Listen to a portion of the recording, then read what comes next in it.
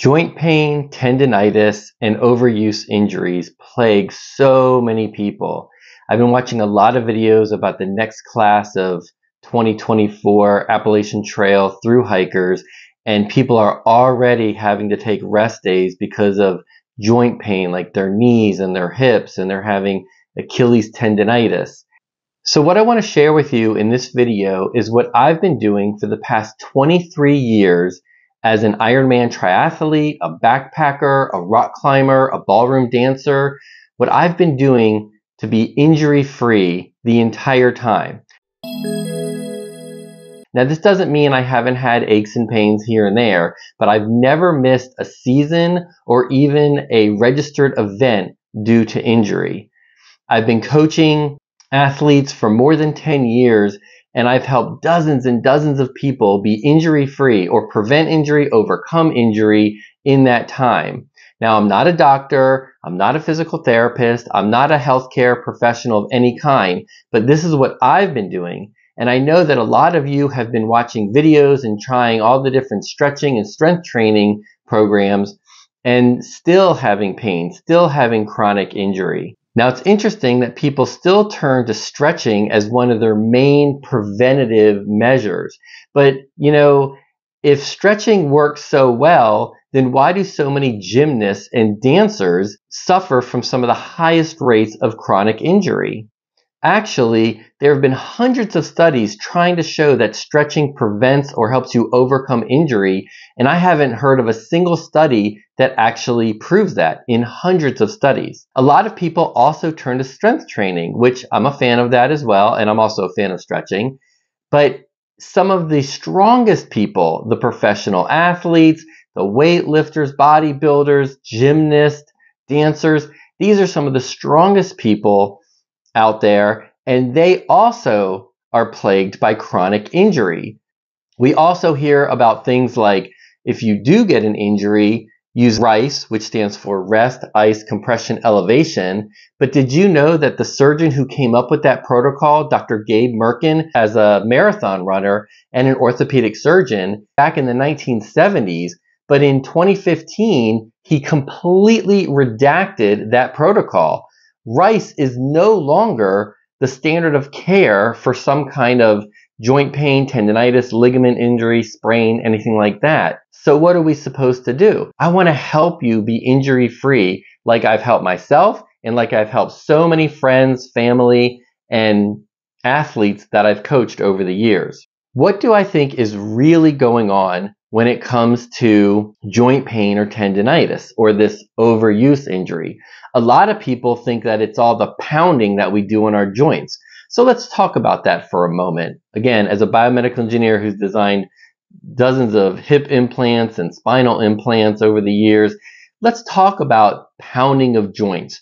Joints do not pound like a hammer pounds a nail, right? So a hammer pounds a nail like this.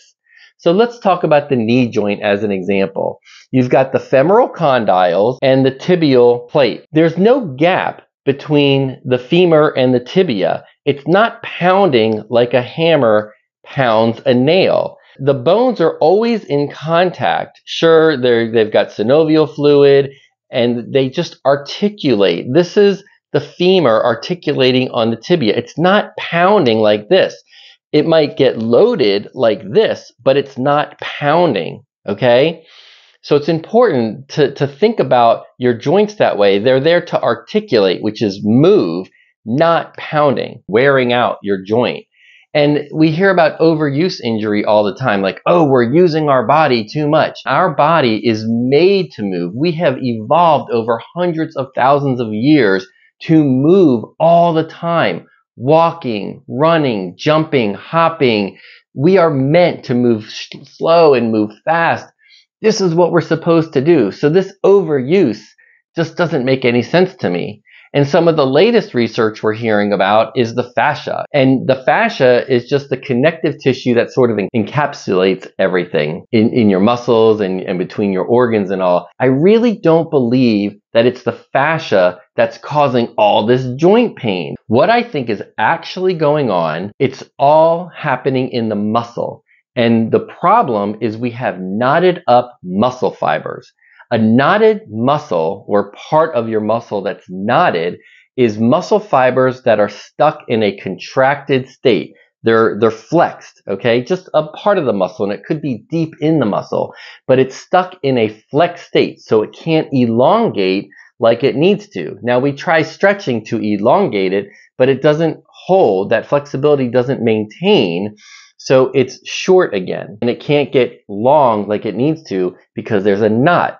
Well, when you've got a knot in your muscle and that muscle can't elongate, what it does is it pulls on the next piece of anatomy, and that's the tendon, because tendons attach muscle to bone. That's how our anatomy works.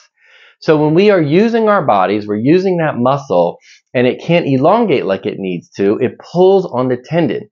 Tendons don't like that. Muscles can stretch and stretch and stretch like a rubber band. Eventually they'll rupture, but they have to go a really long way before they rupture.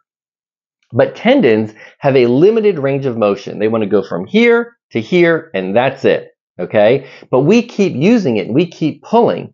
So the tendon doesn't like that, so it inflames. That's tendinitis, tendon inflammation. Okay? So now we keep using our bodies. We keep going because, no pain, no gain. I've got to keep working. We keep pulling on that muscle. We keep pulling on that tendon. And then the tendon, what happens next? It starts to pull out of the insertion site in the bone. So tendons typically insert into bone. That's where they get anchored, right around the joint.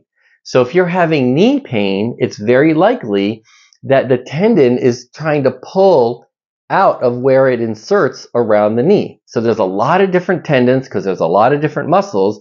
So depending on where your knee hurts, that's the tendon, and then that's the part of the muscle that is most likely knotted up.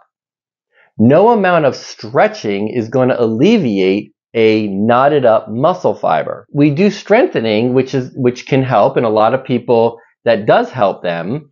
And let me just qualify everything here by saying that my number one rule as a coach is that if something's working for you, keep doing it. It doesn't matter what I say or what I believe or what I think. If something's working for you, then keep on doing that. And then once it's not working anymore, we can talk about it, and let's see if what I'm talking about here today helps you. So why I think so many people, especially the doctors and physical therapists, believe that this is a strength problem, which blows my mind, because we've got athletes, even professional and Olympic athletes, that suffer from this chronic overuse and muscle weakness issue.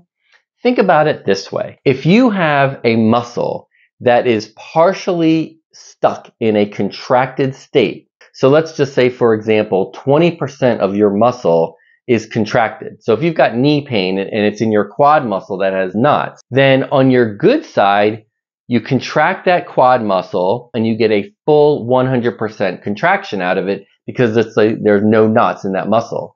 But on the other side, where you do have some knots, where some of the muscle is partially stuck in a contracted state, when the doctor or physical therapist or healthcare person goes to test you, it presents as weakness. Because if, let's say, 20% of that muscle is knotted up, it's already contracted, when you go to fire that muscle, you're only getting an 80% contraction. So it looks like it's weak, but it's really not weak. It's just that you're not getting a full contraction out of that muscle. And again, you can strengthen all the muscles around it. You can strengthen the actual muscle, but you're still not getting a full contraction. So down the road, you can still have pain from the tendon, which got inflamed, and from the joint, which you're pulling the tendon out of. And then when you keep trying to work that joint and pull tendons out of the bone, that joint is taking more stress, and now that can start to inflame. That's called arthritis, joint inflammation. So the point here is that we have knotted up muscle fibers, and we need to release those knots. We need to release that stuck in the contracted state muscle. And what I found, the best way to do this is through manual manipulation. So massage, foam rolling are the things that you can do yourself.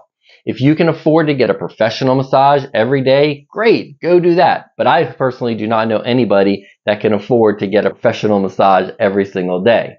So you can do self-massage with the foam rollers and the balls and things like that.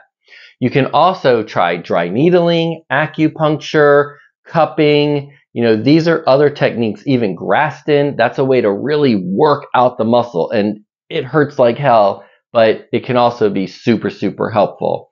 And I've tried these things.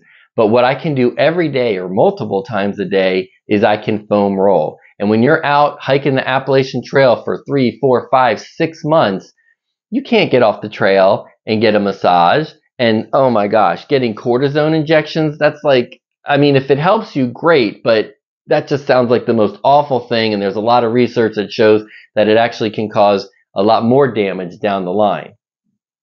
So we want to massage our muscles. And what kind of tools do we use to massage or self-massage? And that's where we're going to have a rollvolution, right? This is where foam rollers are so important. So here is one of the most common foam rollers. This is about $10 at Walmart. It's super light, but way too bulky to carry with you in your backpack. So what I highly recommend is a Nalgene bottle. So this is a 1 liter, 32 ounce, wide mouth Nalgene bottle.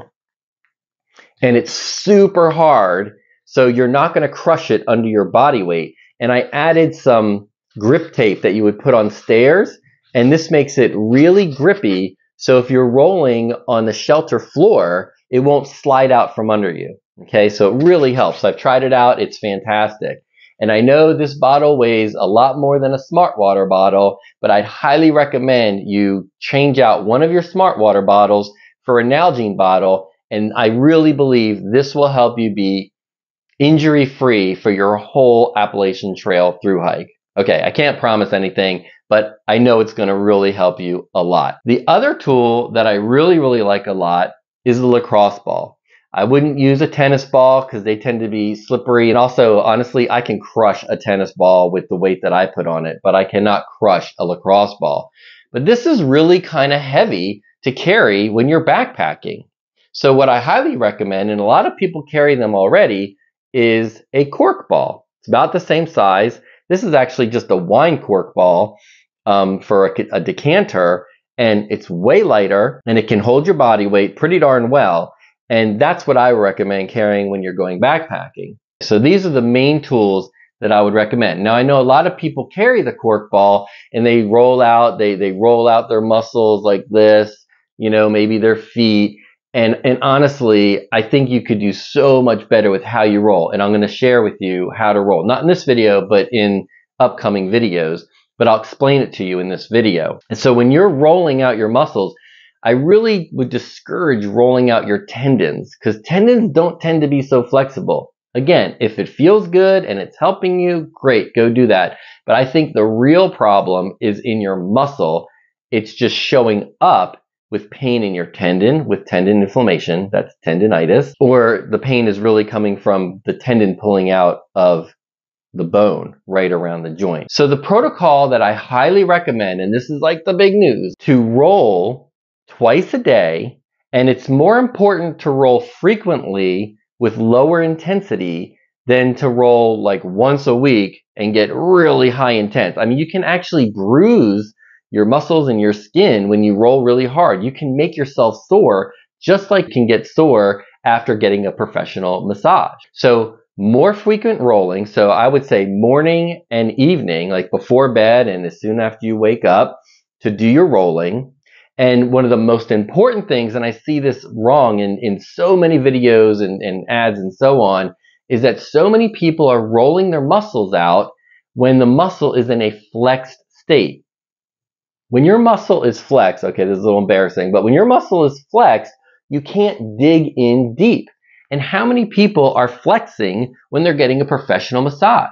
No, you relax completely. And that's the key to rolling is, let's say you're rolling your calf, okay? So this is my foot, this is my calf. You don't want your toe pointed straight up because that's going to be flexing the calf muscle. You want your toe to be relaxed.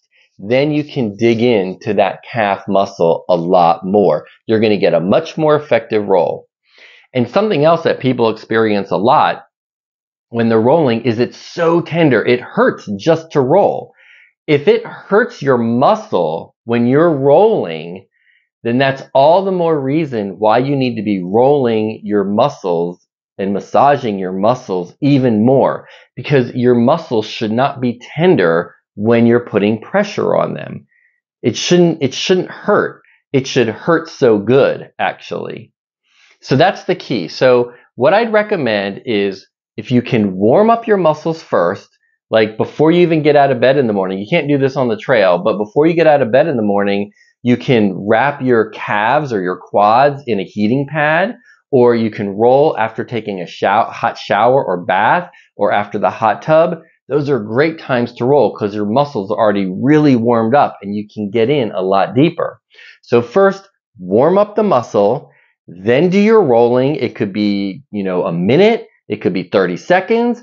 I'd recommend anywhere from 2 to 10 minutes per muscle, right? So 2 to 10 minutes on your right quad, 2 to 10 minutes on your left quad, really whatever feels good. And again, it should hurt so good that you kind of want to keep doing it. So warm up the muscle, then roll the muscle, then do some very light stretching. I mean, super light stretching, and then just shake it out a little bit.